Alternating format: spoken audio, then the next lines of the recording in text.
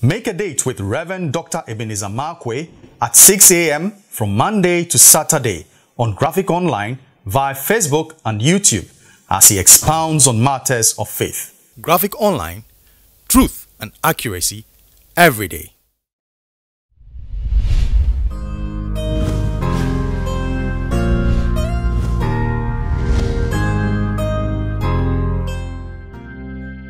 This is Reverend Dr. Ebenezer Markwei of Living Streams International. We meet behind the trade fair, behind Zenith College.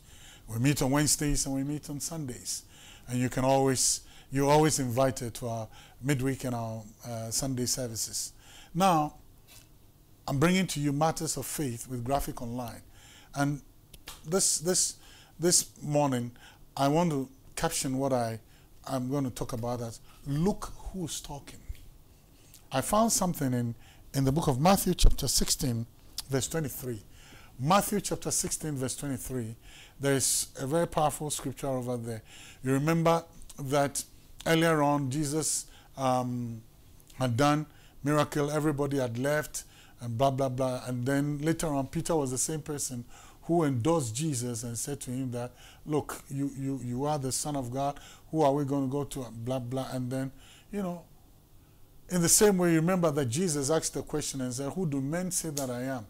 And then they gave him an answer. Then they asked Peter and the disciples, but who do you say that I am? And then Peter gave a very powerful, revelatory definition of who Jesus is. And Jesus was quick to say that, hey, Peter, this thing you are saying, you've had an interaction with my Father. He said, flesh and blood has not revealed this to you. Peter gave a very classic definition of who Jesus is, and that definition became a basis for many other things, you know. Then Jesus began to talk about his death. Not too far away from that statement, Jesus began to talk about his death, how he was going to die, and all those other things. And Jesus was talking, I mean, that, listen, the Son of Man is going to lay down his life, and blah, blah, blah. And then Peter, you know, out of love, out of care, out of, you know, said to Jesus, no. I mean, someone said, get it? There's no way you're going to die. I'm not going to allow you to die. You're not going to die. And even if you're going to die, I'm going to die with you. I mean, it's impossible. You won't die. And it was a very, very powerful statement of acknowledgement and statement of, what do we call it, admiration and all the nice things. But then to my biggest surprise, look at what Jesus then said. Jesus said, get thee behind me, Satan. Oh, wait a minute. You mean, I mean, when Peter was talking, it wasn't Peter talking. That's what Jesus was trying to infer. He says, listen, get thee behind me, Satan. And then he said to Peter, get thee behind me, Satan. And I was alarmed. Like, oh, I mean, Master, why? I mean, the man just said nice things about you, and the things he was saying it in your defense, and he was saying it to encourage you and to comfort you that, look, you are not alone. But Jesus said, get thee behind me, Satan. So you know what? It means that at that material moment, it wasn't Peter talking. Somebody else was talking. So somebody else was prophesying. Somebody else was speaking. And guess what? That is Peter, a disciple. I mean, a man of God. Hey, Petru, you know, yeah, you know. I mean, and then Jesus tells him, get thee behind me, Satan. So at that material moment, you think it was the voice of Peter. No, it was the voice of Peter prompted by the voice of Satan. It was the enemy using the larynx or the oesophagus or whatever it is, the voice box, the larynx of Peter. So even though Peter was, it wasn't Peter speaking. It was somebody else who was speaking. And then then Jesus began to say, why that person, why he said this is not Peter speaking? He said, because you favor the things of men more than favor the things of God. So the yardstick to measure or to discern who was talking was what was the person driving at. That what Peter was saying was going to frustrate the purposes of God. If Peter had got his wish, and if what Peter had said, Jesus said, yes, amen, I like it. You and I will not be here today. It will cut short the salvation message. It will cut short the salvation story. It will destroy God's purposes. It will frustrate the plans of God. The enemy was speaking. You know, sometimes there are situations you'll be very surprised. But if you can be discerning enough, you will know that this is not God speaking.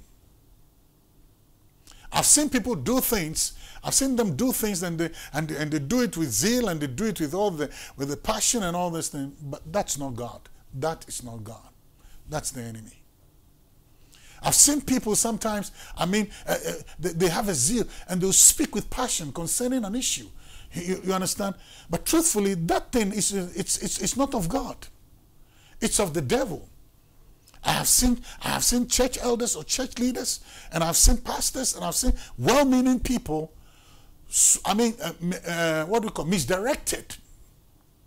I've seen them walk in certain areas that you look at them and you say, what's wrong with this person?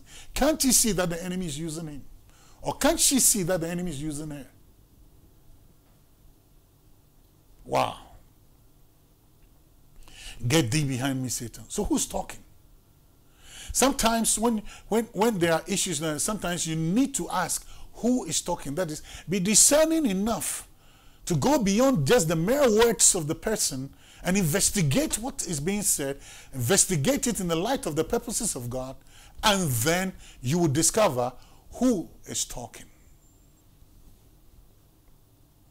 Because I found out that well-meaning people, well-intentioned, you get it, can be misdirected. I've seen people, I mean, I've interacted with them, and they can be whatever, and yet in a desperate situation, in something that they need to speak faith to people, to encourage people, and to raise the faith of people, what they speak is so negative, it demoralizes other people, and not only just demoralizes them, it kicks people in their faithlessness. It feeds their faithlessness. It feeds their fear. It feeds their paranoia. It feeds it. And sometimes they're saying it with sibilant voices, or they're saying it with all the niceties, but it's the enemy speaking. Sometimes it's the enemy speaking. And they don't even know that sometimes what they're saying frustrates the purposes of God. It frustrates God's purposes. The enemy speaking. So sometimes when there are issues, you need to sit back a little bit and ask, who's talking? And then ask, look who's talking. Because sometimes people may be just voice boxes for enemy purposes and not trumpets for God's purposes. Look who's talking. See you the next time.